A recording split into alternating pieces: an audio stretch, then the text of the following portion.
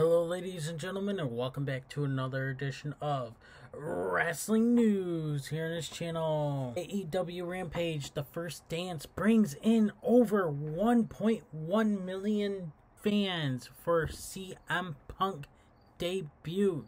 AEW delivered a historic episode for the company last week in Chicago. They packed the United Center for CM Punk's debut for the company, and the show earned incredible buzz from even outside of the pro wrestling bubble. How did the viewership turn out? According to Sonomics, the August 20th special, The First Dance episode of Rampage, brought in 1,129,000 fans. 692,000 of those fans were in 18 to 49 demographic, giving them a .53 rating. The company also pulled in 107,900 viewers in Canada. 75,000 of those were in 25 to 55 demographic. So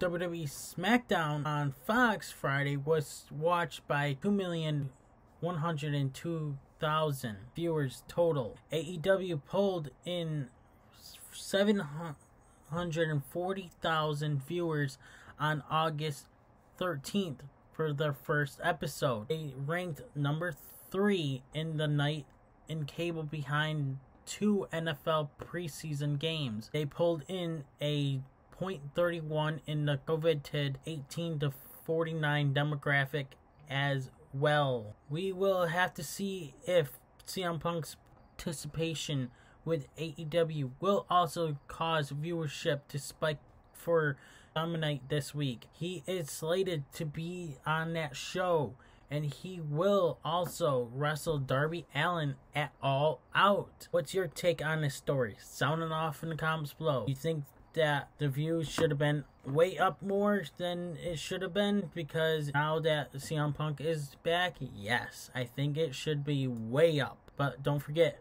NFL preseason. Nobody cares about that.